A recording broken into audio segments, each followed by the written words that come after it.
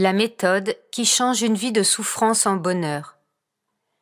Transformer l'esprit en la motivation de bodhicitta pour cette vie et toutes les vies futures par Lama Zopa Rinpoché.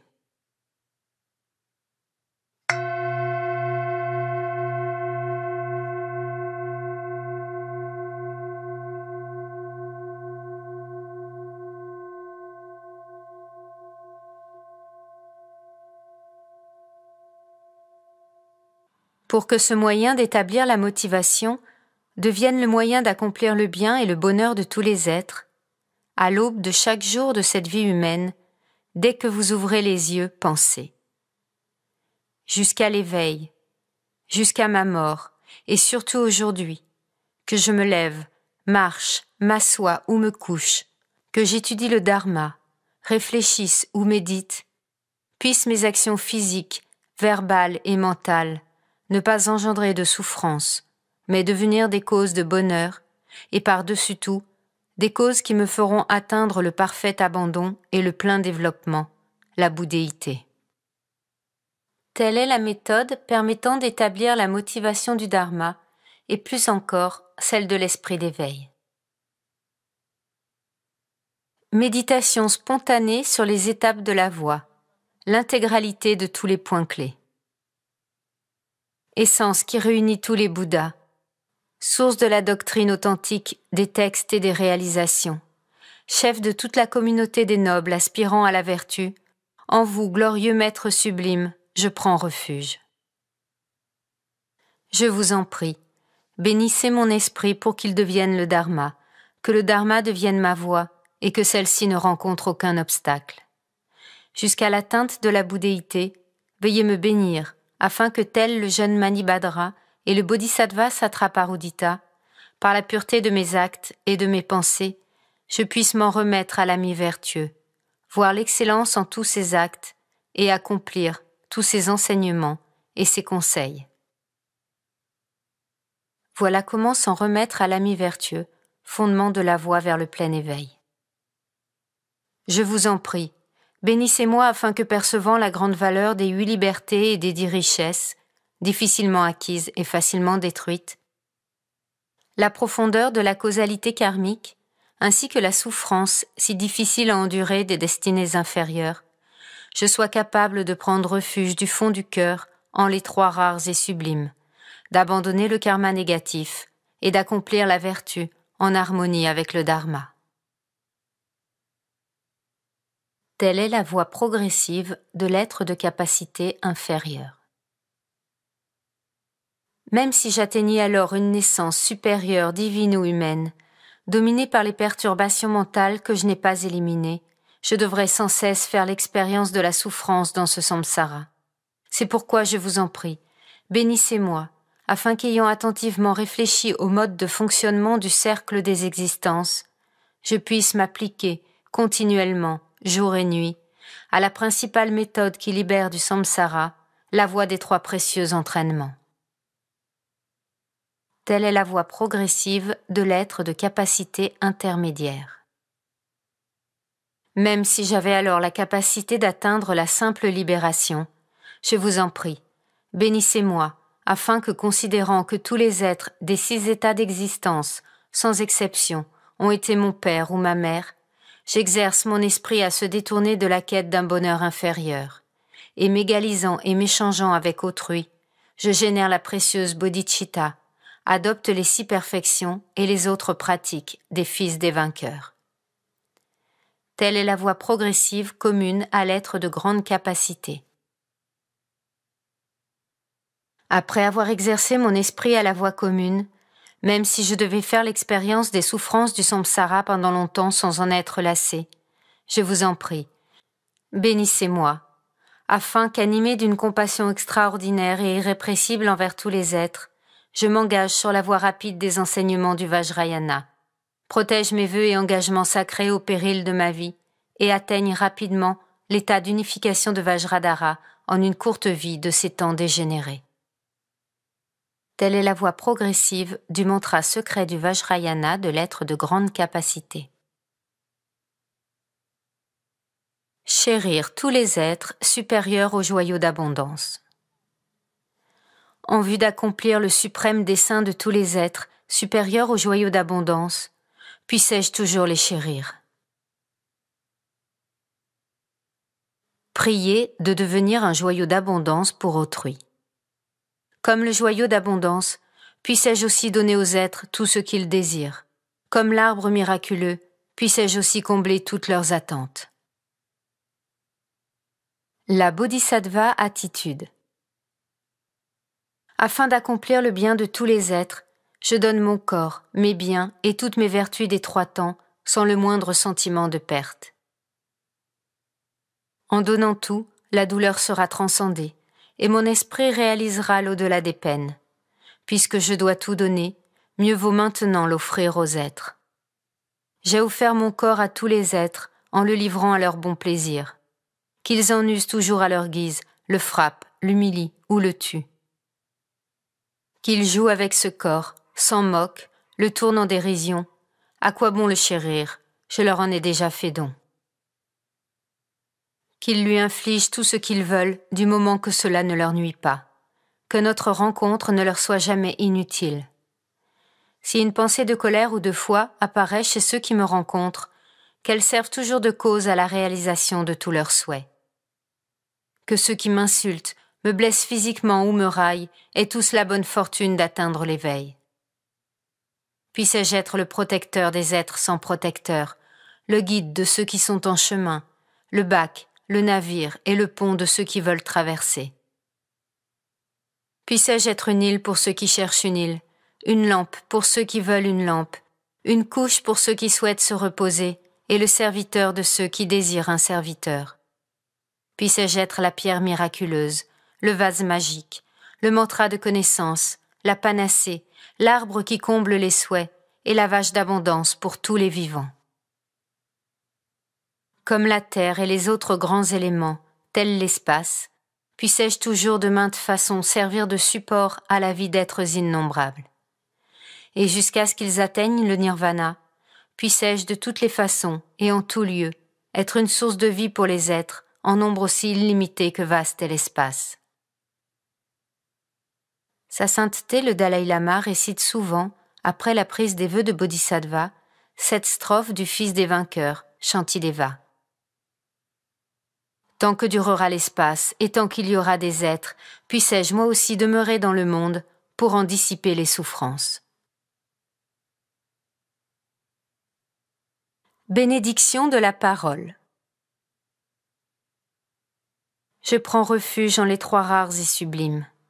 Puissais-je devenir un Bouddha, afin d'être bénéfique à tous.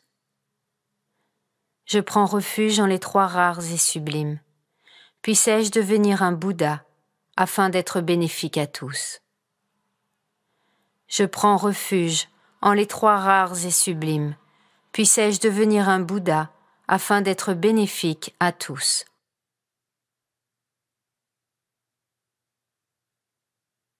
Tout d'abord, purifier le je existant de son propre côté dans la vacuité, puisqu'en réalité, il est vide d'existence propre. La sagesse percevant la vacuité fait alors l'expérience d'une félicité infinie. Vous pouvez aussi penser que la sagesse qui fait l'expérience de la félicité est inséparable de la vacuité.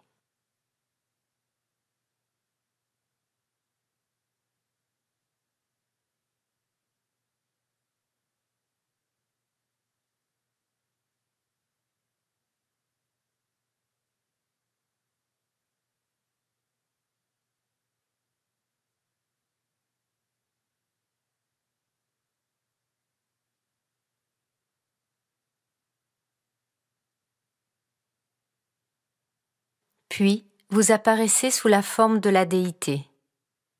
Sur votre langue apparaît la lettre A, qui se transforme en un disque de lune, sur lequel apparaît la syllabe Om, blanche, entourée par les voyelles Ali, de couleur blanche, disposées dans le sens des aiguilles d'une montre.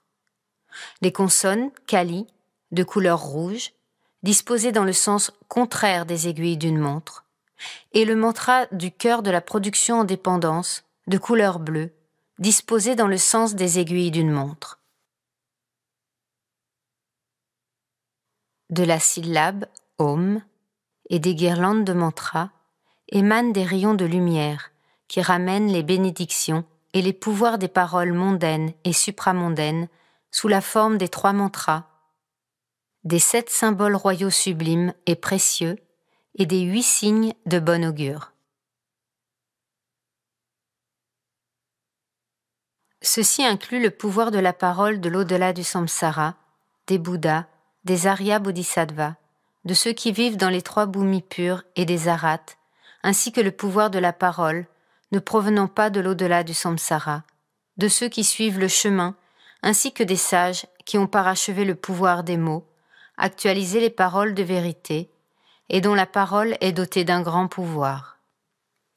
Du fait de garder le silence, de vivre dans le précepte moral de s'abstenir du karma négatif de la parole, les paroles de ces sages ont un grand pouvoir. Toutes leurs prières, quelles qu'elles soient, sont exaucées. Tous les pouvoirs de bénédiction de la parole sacrée, de ceux qui sont au-delà du samsara et des autres, sont ramenés sous la forme des 3 mantras, des 7 substances royales précieuses et des 8 signes de bon augure, puis sont absorbés.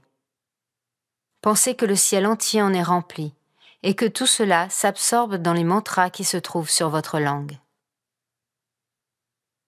Récitez les mantras du plus intérieur, proche du Om, au plus extérieur. Ali, les voyelles. Om, A, I, U, Ri, Li, O, Am, A, Soa. Om, A, I, U, Ri, Li, O, Am, A, Soa. Om, A, I, U, Ri, Li, O, Am, A, Soa. Pendant que vous récitez les voyelles, du nectar blanc s'écoule de ce mantra et remplit votre corps tout entier, purifiant complètement tout le karma négatif accumulé par le corps. Kali, les consonnes. Om kakagagana, cha-cha-ja-ja-nya, ta-ta-da-da-na, ta-ta-da-da-na, pa-pa-ba-ba-ma, yaralawa sha-sha-sa-a-kya-soa. Om kakagagana, cha-cha-ja-ja-nya, ta-ta-da-da-na, ta-ta-da-da-na, pa-pa-ba-ba-ma, yaralawa sha-sha-sa-a-kya-soa. Om kakagagana, cha-cha-ja-ja-nya, ta-ta-da-da-na, ta-ta-da-da-na, pa-pa-ba-ba-ma, yaralawa sha-sha-sa-a-kya-soa. En prononçant le premier ta-ta-da-da-na, le bout de la langue doit être replié pour toucher le palais. Pour la deuxième série, le bout de la langue doit toucher l'arrière des dents.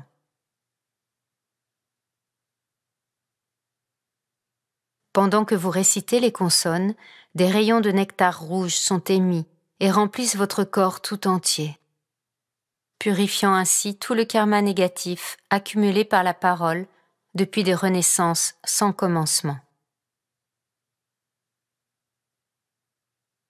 Mantra du cœur de la production en dépendance. Om Yedharma Itu Prabhawa Etun Teken Tatagato Yewadata Teken Tsayo Niroda Wanwadima Shramanaye Soa. Om Yedharma Itu Prabhawa Etun Teken Tatagato Yewadata Teken Tsayo Niroda Ewanwadi Ma Shramanaye Soa. Om Yedharma Itu Prabhawa Etun Teken Tatagato Yewadata Tekensayo, Niroda Ewanwadi Maa Shramanaye Soa. Pendant que vous récitez ce mantra, des rayons de nectar bleu en sont émis et remplissent votre corps tout entier. Vous êtes complètement purifié de tout le karma négatif accumulé par votre esprit. Puis, le mantra de la production en dépendance s'absorbe dans les consonnes, qui s'absorbent dans les voyelles. Celles-ci s'absorbent dans la syllabe Om, qui se dissout dans le disque de lune. Le disque de lune se transforme en la syllabe A, qui devient du nectar de couleur rosée et se dissout dans votre langue. Celle-ci devient de la nature du Vajra. La langue devient de la nature indestructible du Vajra. Rien ne peut endommager, enlever ou détruire le pouvoir du mantra, même par exemple le fait de consommer des aliments non appropriés, nourriture noire. Engendrez alors une conviction très profonde que tout le pouvoir et les bénédictions de la parole de tous les Bouddhas, bodhisattvas, sages, yogis, etc. ont pénétré votre parole et que celle-ci est devenue parfaite. Pensez, ma parole est devenue parfaite. À l'instant même où les êtres entendent votre parole, leurs pensées et leurs émotions perturbatrices sont pacifiées et tout ce que vous dites s'accomplit. Ils agissent en accord avec ce que vous dites. Les bienfaits de la bénédiction de la parole. Ainsi, le pouvoir de votre parole devient merveilleux, et tout ce que vous récitez est multiplié par 10 millions. Votre parole ne devient pas un simple bavardage futile. Par le pouvoir des mantras, l'absorption de nourriture inappropriée ne porte pas atteinte au pouvoir de votre parole. Prière de dédicace. Puisse ma parole être dotée du pouvoir de ceux allés en béatitude. Par le pouvoir émanant de ces paroles glorifiées, que tous les êtres soient disciplinés. Quelles que soient les paroles que je prononce, puissent toutes ces actions s'accomplir instantanément.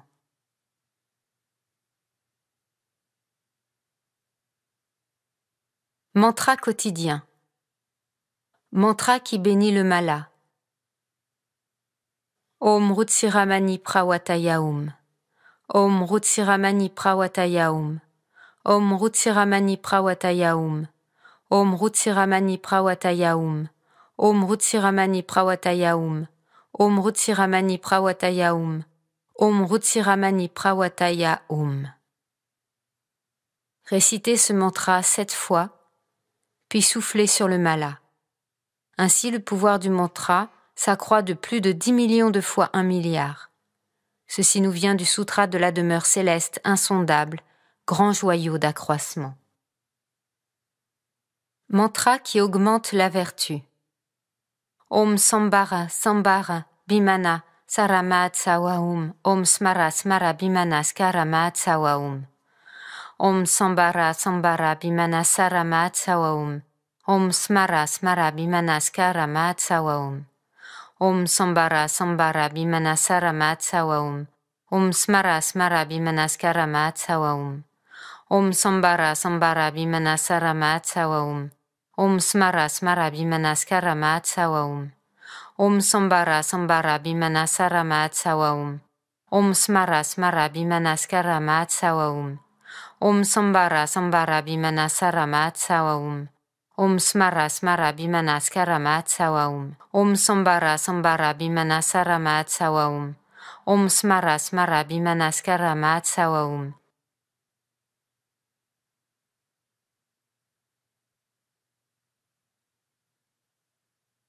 La récitation de ce mantra multiplie 100 000 fois le mérite de toute action vertueuse de la journée, effectuée avec le corps, la parole et l'esprit.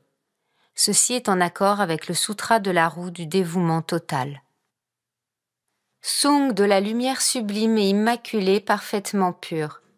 Nama, Nava, Nava, Tinem, Tathagata, Ganganam, Divalukanen, Kotini Yuta, Shata, Saas, Ranem, Om Vovorit, Sarini, tsari morigolitsa lavari soa. Namanavanavattinem tathagata ganganam divalukanen, kotini yuta shata sahasranem, om vovorit sarini, tsari morigolitsa lavari soa. Namanavanavattinem tathagata ganganam divalukanen, kotini yuta shata sahasranem, om vovorit sarini, tsari morigolitsa lavari soa. Les karmas négatifs des 5 actions ininterrompues de toute personne qui parle à une personne ayant récité ce mantra sont purifiés.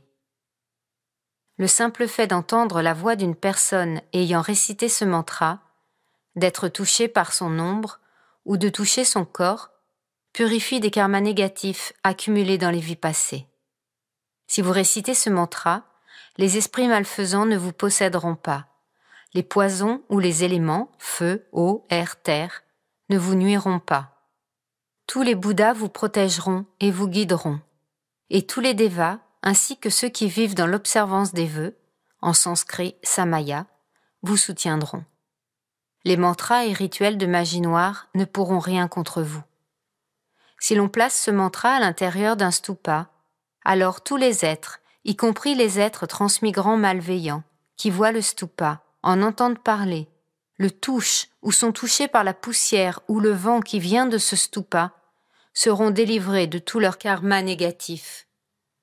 Tous ces êtres renaîtront dans les états d'existence des êtres transmigrants fortunés et ne renaîtront pas dans les états d'existence inférieurs. Mantra enseigné par le Bouddha Drodden Gyalwache. Om Ri Yade Sarva Tathagata Hridaya Garbe Dzola Dharma Datu Garbe Sangha Arana Ayu Sankshodaya Papam Sarva Tathagata Samendra Oshni Ka Vimale Bishude Soa. Om Riyade Sarva Tathagata Hridaya Garbe Dzola Dharma Datu Garbe Sangha Arana Ayu Sankshodaya Papam Sarva Tathagata Samendra Oshnika Vimali Bishude Soa. Om Riyade Sarva Tathagata Hridaya Garbe Dzola Dharma Datu Garbe Sangha Arana Ayu Sankshodaya Papam Sarva Tathagata Samendra Oshnika Vimali Bishude Soa. On distingue 2 grands bienfaits à ce mantra. Le premier est qu'il purifie le karma négatif le plus lourd, de briser le samaya avec le maître, qui est plus lourd que de commettre n'importe laquelle des actions ininterrompues. En ayant fait des erreurs dans notre dévotion à l'ami vertueux, on ne peut pas atteindre l'éveil dans cette vie. Le second bienfait est que ce mantra consacre les objets. Dans le Kangyur, le Bouddha dit que ce mantra est la véritable consécration. Si vous le récitez sur une statue, un rocher ou un arbre, toute la sagesse du champ de mérite s'y déposera et demeurera dans cet objet. Nom et mantra qui accomplit les souhaits. Chomdende te chinchekpadra chompayang takpadzokpe sangye sadzingelpo la chaksello. Chomdende te chinchekpadra chompayang takpadzokpe sangye sadzingelpo la chaksello. Chomdende te chinchekpadra chompayang takpadzokpe sangye sadzingelpo la chaksello. Chomdende te chinchekpadra chompayang takpadzokpe sangye sadzingelpo la chaksello. Chomdende te chinchekpadra chompayang takpadzokpe sangye sadzingelpo la chaksello. Chomdende te chinchekpadra chompayang takpadzokpe sangye sadzingelpo la chaksello. Chomdende te chinchekpadra chompayang takpadzokpe sangye sadzingelpo la chaksello. Chomdende te chinchekpadra chompayang takpadzokpe sangye sadzingelpo la chaksello. Je me prosterne devant le Bhagavan, l'Arat, le Bouddha parfaitement accompli, détenteur de la terre. Je me prosterne devant le Bhagavan, l'Arat, le Bouddha parfaitement accompli, détenteur de la terre. Je me prosterne devant le Bhagavan, l'Arat, le Bouddha parfaitement accompli, détenteur de la terre. Je me prosterne devant le Bhagavan, l'Arat, le Bouddha parfaitement accompli, détenteur de la terre. Je me prosterne devant le Bhagavan, l'Arat, le Bouddha parfaitement accompli, détenteur de la terre. Je me prosterne devant le Bhagavan, l'Arat, le Bouddha parfaitement accompli, détenteur de la terre. Je me prosterne devant le Bhagavan, l'Arat, le Bouddha parfaitement accompli, détenteur de la terre. Tadyata dare dare darani bendesoa, tadyata dare dare darani bendesoa, tadyata dare dare darani bendesoa, tadyata dare dare darani bendesoa, tadyata dare dare darani bendesoa, tadyata dare dare darani bendesoa, tadyata dare dare darani bendesoa. Quiconque récite le nom de ce Tathagata, Chomdende, et mémorise les sons de ce mantra, Tadyata Dare Dare, verra tous ses souhaits se réaliser.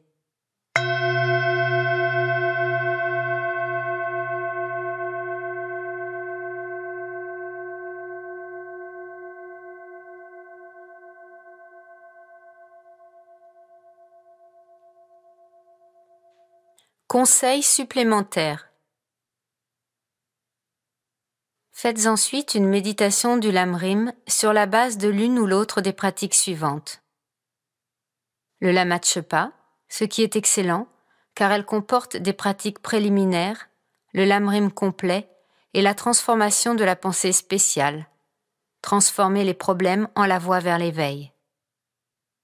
Le yoga du maître de Lama Tsongkhapa, qui comporte 9 bienfaits, et vise en particulier à développer la sagesse, naître dans la terre pure de Tushita, rencontrer de nouveau les purs enseignements de Lama Tsongkhapa, être protégé des méfaits des esprits rois, des esprits de scène et autres, et faire en sorte que votre pratique de l'écoute, de la réflexion et de la méditation soit efficace pour votre esprit. Le yoga du maître de Chenrezig, le yoga du maître de Tara, le yoga du maître du Bouddha Shakyamuni ou le yoga du maître de toute autre déité.